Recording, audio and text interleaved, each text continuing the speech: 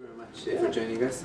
Bob Baxley has been a design leader in the Silicon Valley for a lot of major companies that you probably heard about: Apple, Pinterest, Yahoo, and he's been very kind enough to come and share some of his insights about how design has been able to impact and shape companies as we go forward. So thank you very much, Bob. Yeah, it's my pleasure. Thanks for having me. Thanks.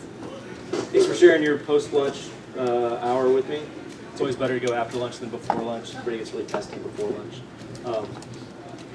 Your microphone. Is my microphone, I think is it not working? Okay, now it's working. Now it's working. I just have to talk louder. I can talk louder. So I want to talk a little bit about, or I want to share with you a presentation I first gave in Korea a few years back. And when I went to Korea, the common question is, how do we become more design-driven? It's something you hear a lot outside of Silicon Valley. It's something I hear a lot inside Silicon Valley. I left Pinterest about 4 years ago, and have spent the last few years kind of studying the history of Silicon Valley, trying to get high school students interested in coming into design, and then advising and working with a bunch of different companies and networking. And it's given me a little bit of an opportunity to kind of take a higher level view of what really makes design work, and why some companies are able to do really killer design, what the prerequisites are. And that's really what this talk is about, like how to take the founding vision of a company and push it all the way through to the final deliverables, design deliverables that end consumers see. So I think we've got about an hour. Yes, about an hour. I see that we have about 47 participants online, so wow. If they'll have any questions. Hi, everybody online. Yeah, so it's not nearly that many here. Yeah, so pause me in the video as I'm going along if you have questions as we go along, but I think we'll probably have 15 or so minutes at the end. If the participants have any questions, please post it on the channel and I'll look them up. Okay. Cool. So we'll get started. Vision, mission, and culture. Lessons from Google, Amazon, and Apple, with a special appearance by Disney at the end. So as I mentioned, I get this question a lot from different companies. How can we be more design-driven? Usually I turn that around to, well, like, what do you actually mean by design, right? And some people think design is something like this, which design is a problem-solving methodology. And I talk about this some, that design's a way of approaching problems. It's a way of approaching what we might call wicked problems, which are complex, multivariate problems. We have to test out a bunch of solutions to try to balance all the variables. And in that way, design is sort of a peer to engineering or medicine or law. So design is a problem-solving methodology, and that's a lot of what the conversation around design thinking is talking about. Sometimes design's a style of work. It's super collaborative. People sitting around looking at comps together, trying to figure out the best solution for users. Sometimes people think about design as standards, graphic design standards. There's been a lot of stuff lately about some of the manuals from Massimo Vignelli and the stuff that he did with the New York City subway system. NASA has an amazing standards book that they put out around, I guess, kind of around the time of the Apollo program. So there's been a lot of attention lately to design systems.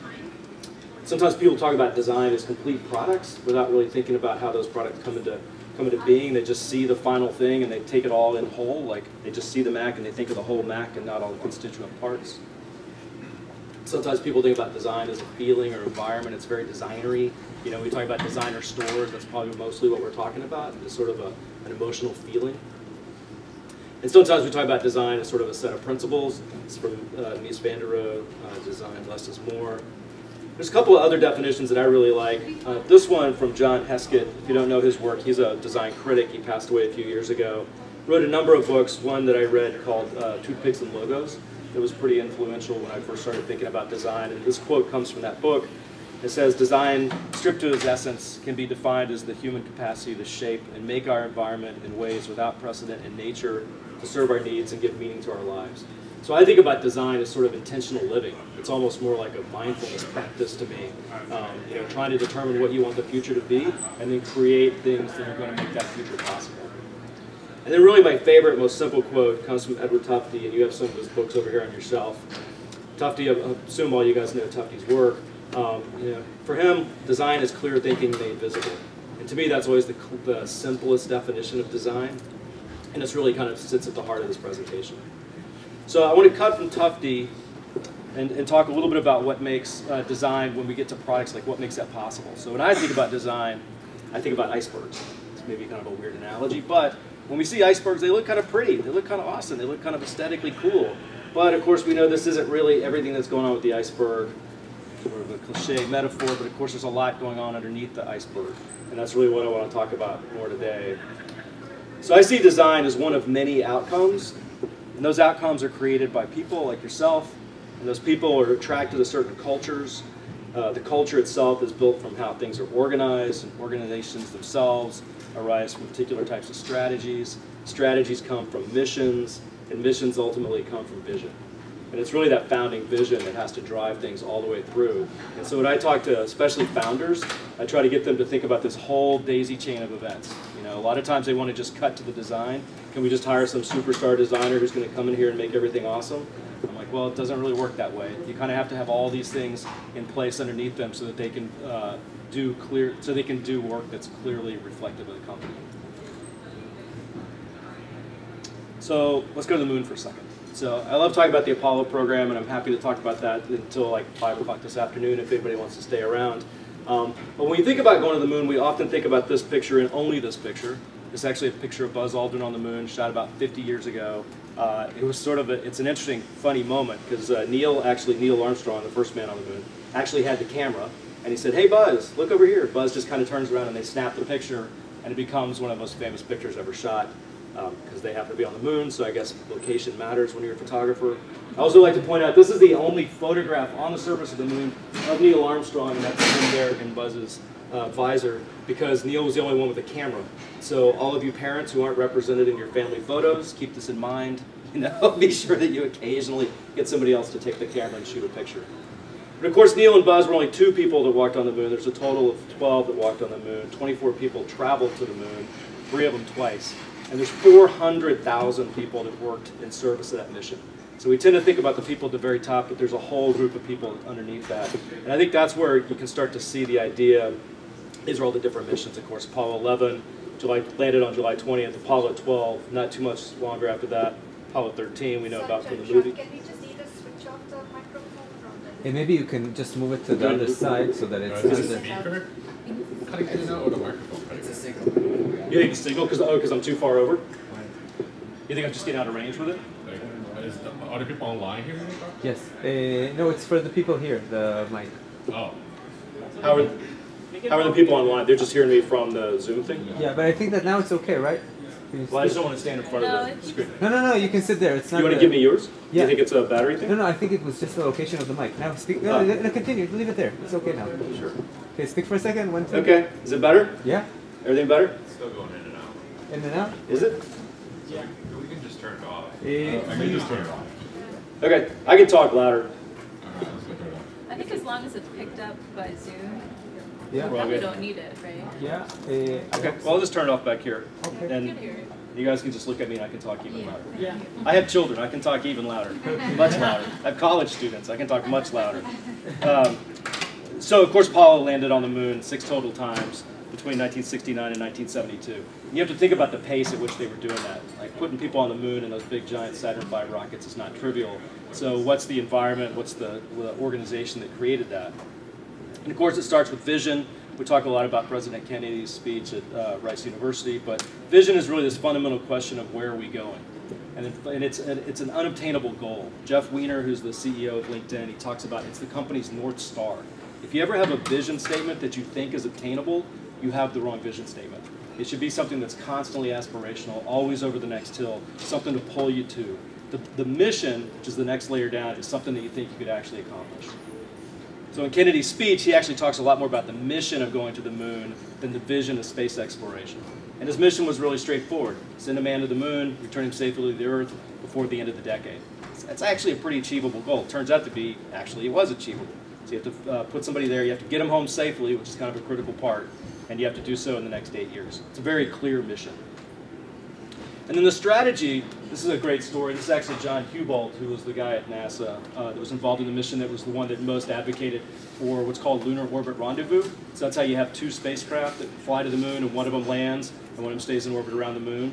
So that whole idea was not actually around when Kennedy first proposed going to the moon. It was actually about 2 years of debate after his initial call in 1961 before they figured that out. So strategies like, how are we going to go about it? How are we actually going to get to the moon? An organization, how are we going to structure the work? Now, this is mission control, and we take that for granted that that structure just exists, but there was a guy named Chris Kraft who invented the whole concept of mission control. and that's how the people in Houston were actually going to support the mission. And I can assure you that the mission had a better chance of landing with just the machines than that the men in the spacecraft had a chance of landing without mission control. Like, the mission was successful because of mission control, because of that system and how they created decisions, how they made decisions. And then this is a picture of that same room, but obviously it's a huge difference between the structure when you actually put people in there. So the kind of culture you create around mission control and the kind of people it attracted was central to how the organization succeeded.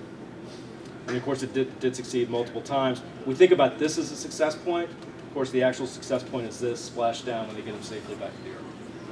So let's cut from the moon to Menlo Park. So just up the street from here, this is a house that's owned by Susan Wojcicki, who's currently the CEO of YouTube. This is actually the garage where Larry Page and Sergey Brin created Google. So they worked out of Susan's garage for a little while. And so this is actually the house in Menlo Park, again, just a couple of miles from here, where an almost $1 trillion company was started.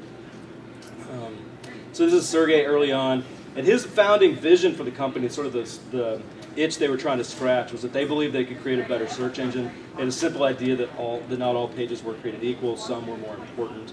A little Silicon Valley trivia, of course PageRank, which we all think of as a way of ranking pages, is actually named after Larry Page. So just sort of lucky last name there. So these are the two founders, and they were really young, and their vision is, as we all kind of know, to organize all the world's information. Again, a great aspirational vision. You're never going to organize all the world's information, but you can see how you start adding products around that and how you continue to grow the company with that kind of a vision. And then the mission is to build the perfect search engine that is one that understands exactly what you mean and gives you back exactly what you want. That's actually pretty close to obtainable. You know, it's not quite as aspirational and as far-flung as the vision, but it's a nice extension from the vision. And if you think about the culture they've created, if you look at their cultural values, focus on the user and all else follows. This is actually taken from their website. It's best to do one thing really, really well. I'm not convinced how much they really believe that, but they've got it up there. Fast is better than slow. Democracy on the web works. I'm not totally convinced of that one, but they believe it. You don't need to be at your desk to need an answer. You can make money without doing evil. I'll leave that one alone. There's always more information out there. Information crosses all borders, except a few. You can be serious without a suit, and great just isn't good enough. I mean, this is a culture that's going to attract a certain type of person, right? It's going to attract, actually it's going to attract a lot of engineers. That's what it's going to attract. And you can see how that would flow from their vision and mission. If you're trying to organize all the world's information, you probably need people that are attracted to these sorts of cultural values. And then if you think about how they hire, again from their job site, you get something like this. There's no one kind of Googler, so they're trying to hire a really diverse workforce. Always looking for people who can bring new perspectives and life experiences to our teams. They're looking for a place that values curiosity, passion, and desire to learn.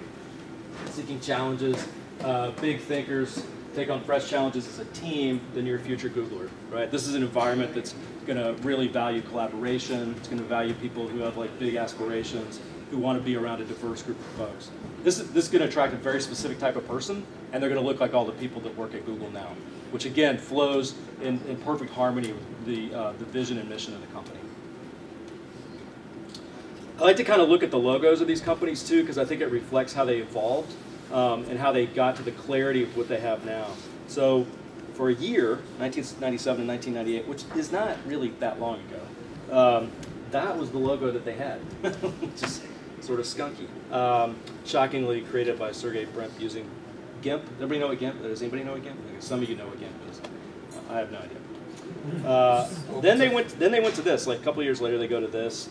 It was a little bit better. You notice they've got the colors kind of right from the beginning, and the colors apparently were trying to derive like primary colors from kids' play sets. So they were trying to get this playful element into it pretty early on.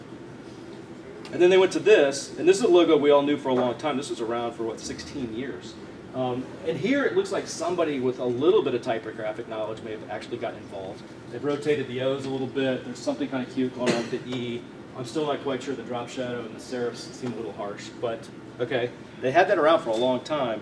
And then just recently, about 4 years ago, they really cleaned things up. They got a professional designer involved. And you end up with this. Notice how they've retained a lot of the original colors, which is still kind of this playful, children's-like exploration type things, but not exactly the primary colors. And then still kind of a little nice move with the E. The tilted E makes it a little bit more fun. So one of the things I talked about at the beginning was the importance of strategy.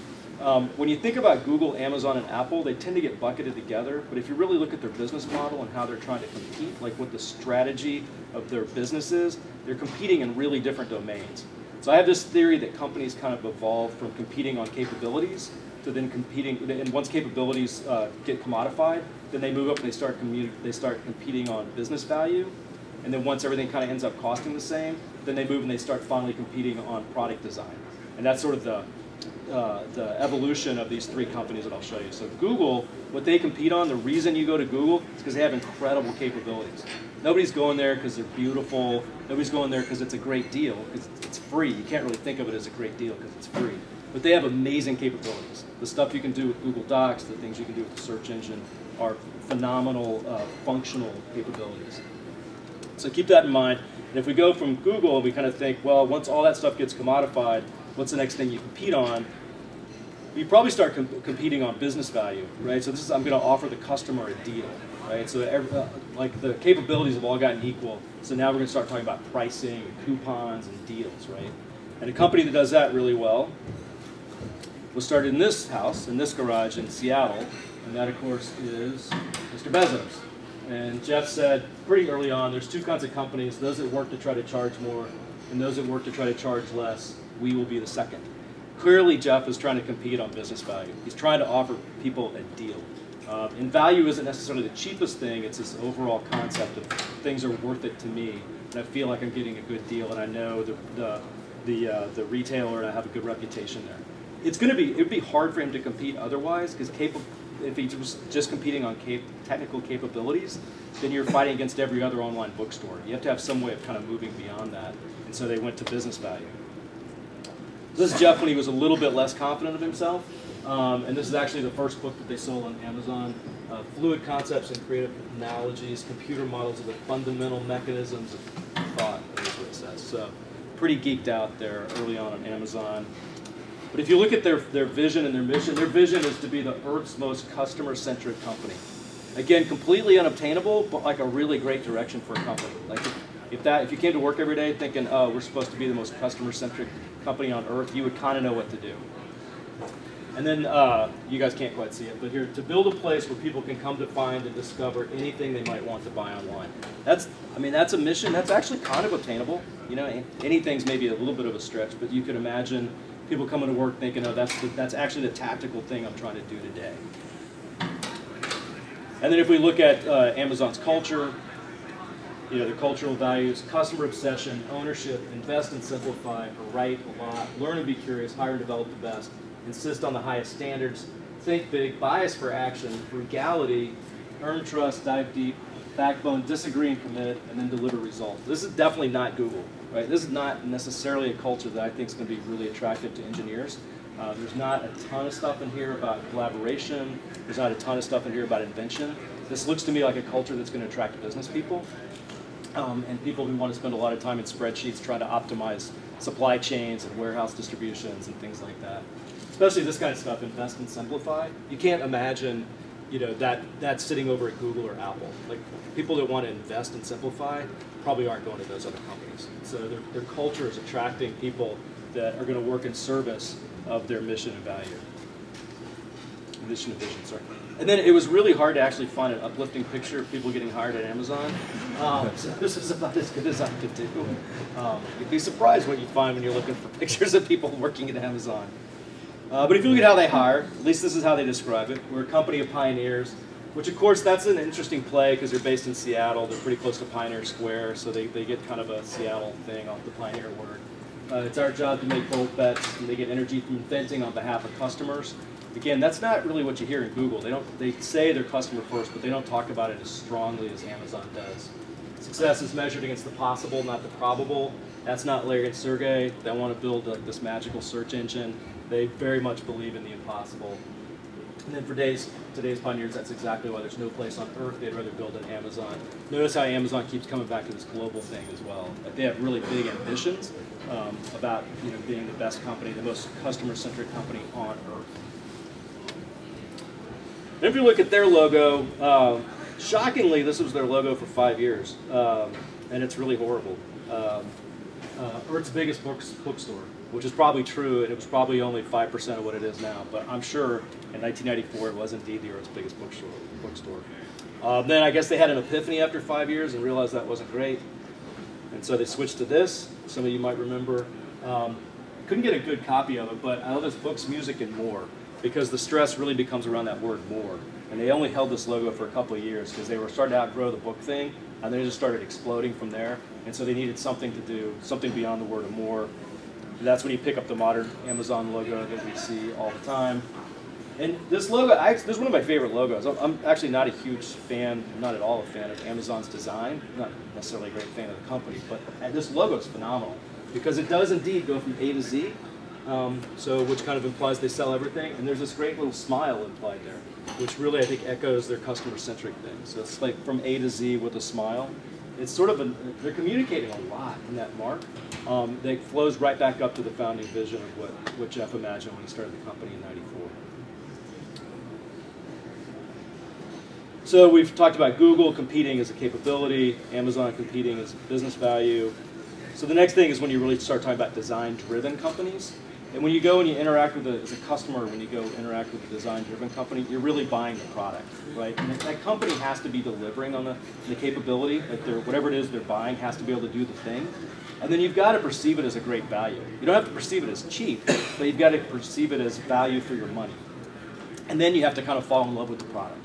And of course the poster child for that was also started in a garage. This one the other direction, down south in Los Altos. This is the house that Steve grew up in, which is remarkably only about 2 miles from where the main campus is today, proving that Steve didn't really get very far from home. Here he is. We started out to get a computer in the hands of everyday people, and we succeeded beyond our wildest dreams. That emphasis on computer in the hands of everyday people, we take that for granted today, but in 1976, if you study the history of computing, that is radical, revolutionary stuff. Because up till then, computers were all about supporting the military and the government and big giant corporations. It's hard to imagine in the early 60s, grad students and undergrads over at Berkeley were actually protesting with punch cards around their neck against the power of computing. Like they freaking hated computers as early as 1960, and within really 15 years, you've got the personal computer revolution and a few very successful hippies starting these companies to try to get computers into the hands of everyday people. It really, again, we take it for granted, but it's a revolutionary idea. This is Steve and Steve when they didn't look so great. Bent over the board of an Apple I computer before they got into the wooden box. Now, Apple doesn't talk about their founding vision and mission in the same way. It's a little bit hard to find really precise statements of it. I worked there for 8 years. You fall into it really quickly, and it just becomes part of the water that you drink. It's just part of the environment. So they don't really have to talk about it in the same way. This is somewhat my interpretation of that, but I know this comes from their website. They use this a lot in their press releases. And this is sort of my interpretation. I felt that the vision of Apple was that technology could have a transformative effect on the lives of individuals. So I kind of go back to that idea, transformative effect on the lives of individuals. Like, it's really different from what Amazon and Google are trying to do, right? The transformative piece is really powerful. So it plays into that whole bicycle for your mind thing, and it's why they've always been so focused on consumers and over enterprise customers. 100,000 employees dedicating to making the best products on the earth and leaving the world better than we found it. That's kind of an achievable mission. You could actually probably exit the earth thinking you've made it a better place. So I can see you doing that. And I can see you waking up in the morning thinking you're actually making the best products on earth. I can definitely see this as an achievable thing in service of that higher order vision. This is the new giant spaceship that somehow landed in Cupertino. I don't know how many of you guys have gone to see it. There's a pretty cool visitor center across the street. It is sort of it's an architectural wonder that's in a really bizarre place because there's like these 1950s track homes just across the street from it. If you go visit it, just ask yourself this question: where in the world did they get all those trees from? Because there's like all these mature trees around the place. This picture, yeah, if you look at all these trees, like none of those trees were there 2 years ago. Right? They sucked up every grown tree in a nursery in the whole Bay Area to populate this thing. And so they don't have like a really explicit cultural statement like the other two companies do, but this is taken from an interview that Tim Cook did with Fortune magazine. I'm not going to read you the whole thing, but I've highlighted a couple of phrases here. Some great products, focusing on innovating, own and control primary technologies, focus on the few, deep collaboration and cross-pollination, don't settle for anything less than excellence. I mean, those, again, are going to attract a certain type of person. Not everybody, lots of people are going to settle for things less than excellence. Probably not anybody in this room, but trust me, there's a lot of people in the world that will settle for something less than excellence. And focus on the few is definitely not Google's strategy, and it's not Amazon's strategy either. Like, Apple's going to do 3 or 4 things really well. Those other companies are going to try a zillion different experiments and see what survives. And then if you look at how they hire, it's what we do together that sets us apart. Perfectionists, idealists, inventors, forever tinkering with products and processes, always on the lookout for better. Whether you're one of our global offices or your job at Apple will be demanding, but it also rewards bright, original thinking and hard work. None of us would have it any other way. I mean, these are, again, pretty different from what I think we saw at Google and Amazon. I'm not sure a perfectionist is going to do great at Google. And I'm not sure an idealist is going to do great at Amazon. Right? Amazon's focused on doing the possible, or the probable, not the impossible or something. That's not a great environment for idealists and perfectionists.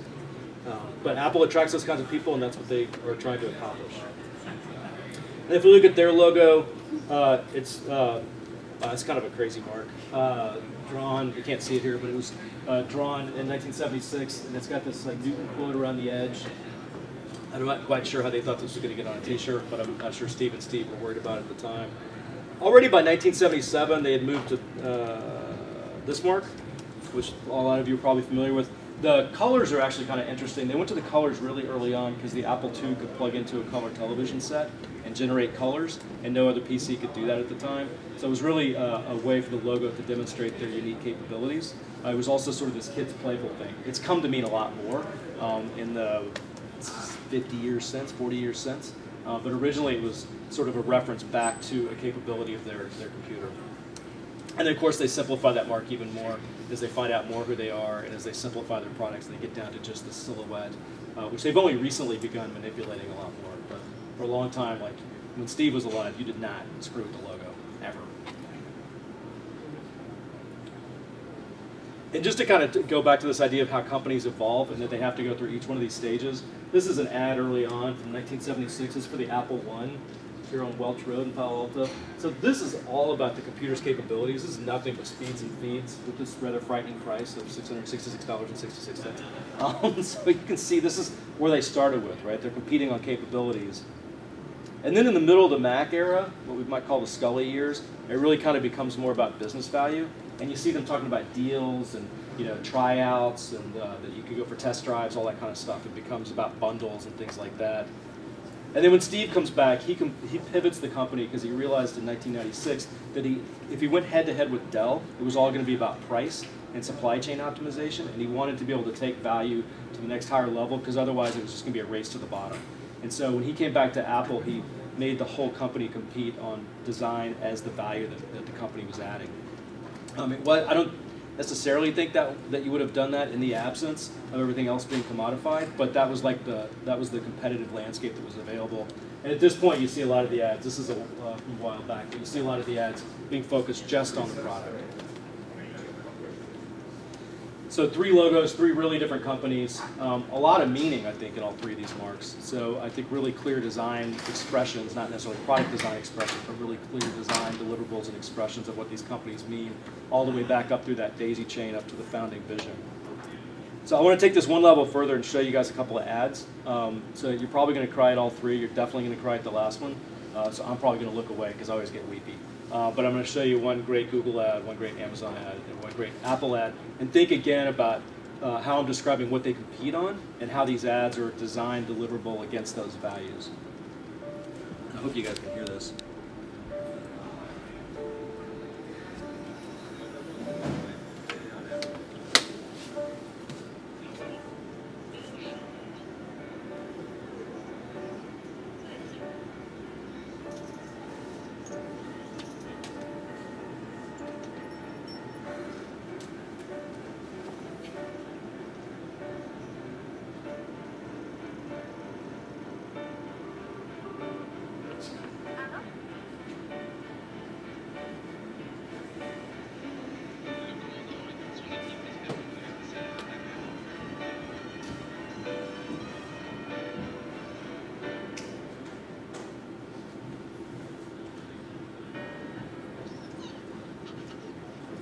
pretty good ad. It's all about functionality. There's not a human face anywhere in there. It is all about the search engine and about the magic of that search engine. Find anything you want, find the results instantly. It's very much in keeping with what their vision and mission's about. This next one's from a Japanese ad from Amazon. I wish I could ask you, how was your day? We may be different, but also the same. Close we could be, just you and me. And together. Okay, talk about a customer-centric company. I mean, these guys sell everything. They got freaking dog costumes, man. And they can deliver them to you later that day. Like, that is just a great expression of their capability and their value. And then this last one from Apple, which is really a tearjerker. I hope you actually can't hear it too well. But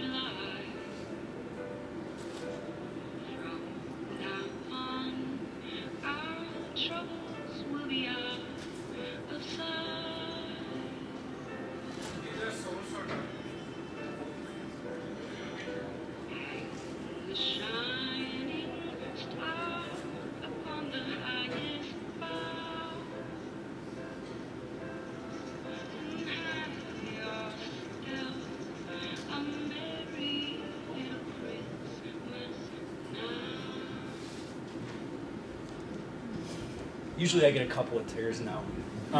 So again, if you think about Apple's vision, there's the product is actually kind of a side character. And obviously the teenager has a phone, but the phone's certainly not front and center like the search engine was in the Google app. And he talks about the transformative effect of the technology on that family's experience. That's just, again, a very different expression than what you would have seen from the other two companies, and very consistent with Apple's founding vision.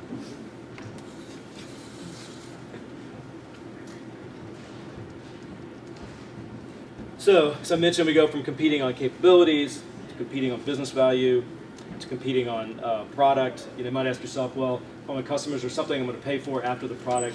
And I've been able to think of one thing that comes after this. So if you're not buying the capability and it's not really about the value and you're not really just necessarily buying the product, what's the other thing that you might be drawn to? We might call it true experience-driven companies, because what you're buying when you interact with a true experience-driven company is you're buying a memory. It's actually not even necessarily the experience itself as it happens, it's the memory of the experience that I think you end up paying for. And the best example I have of that also started in a garage. This one in Southern California in 1920. The specific idea started on this bench. This bench used to be at Griffith Park in Los Angeles around the merry-go-round. And there was a particular Sunday afternoon when a gentleman named Walt Disney, who you might have heard of, was sitting on this bench and he was watching his daughters play. And he noticed that all the families, the kids were playing and the adults were just sitting by themselves. So he had this idea for a place where families could go and have an experience together. And it took him quite a few years actually before that initial insight and idea got turned into Disneyland. But eventually it did. He got some funding. They actually went from breaking ground on Disneyland to opening the park within 12 months, which is just a phenomenal construction project. It's, of course, not the Disneyland we know today, but a lot of the key parts are there. As I like to say, the main information architecture of Disneyland was set right from the very beginning. The 5 main lands of Tomorrowland, Adventureland, Frontierland, and Fantasyland was all there right from the very beginning. You know, he said, I think what I want Disneyland most of all is a happy place, a place where adults and children can experience together some of the wonders of life and adventure and feel better because of it. Right? This is actually kind of, again, a memory-based vision of what the place should be. And of course, Disneyland's vision is my favorite vision statement of all time, the happiest place on earth. It's super simple, it's unobtainable, it's incredibly aspirational, and if you're there and you walk around Disneyland, the occasional fight on YouTube accepted, you can see that that's really what's driving all those employees and what's driving all those design decisions. You know, I always marvel when I'm there that there's no trash on the ground, but then I realize that's because there's a trash can every 12 feet or something like that, right? There's trash cans everywhere because the happiest place on earth can't have a lot of trash around. So this is their mission statement, giving millions of guests each year the chance to spend time with their families and friends, making memories that last a lifetime. You know, if you look at their hiring thing, I couldn't find anything specifically about culture, but again, a cast that makes memories. No place in the world quite like the Disneyland Resort. In fact, yeah, it's the happiest place on earth. There can't be any place quite like it. Provide experiences that will be remembered forever. And you can create memories for our guests. So again, like what's that thing you compete on after you're competing on the product? You compete on a true experience of memory. So go back to the initial question, how can we be more design driven? I'll kind of remind you of the iceberg, this whole value chain of vision. Vision drives mission, mission determines strategy, strategy dictates organization, organization builds a culture, culture attracts a certain type of people, certain types of people generate outcomes, and I see design is an outcome. Or in the words of Edward Tufte, design is clear thinking made visible.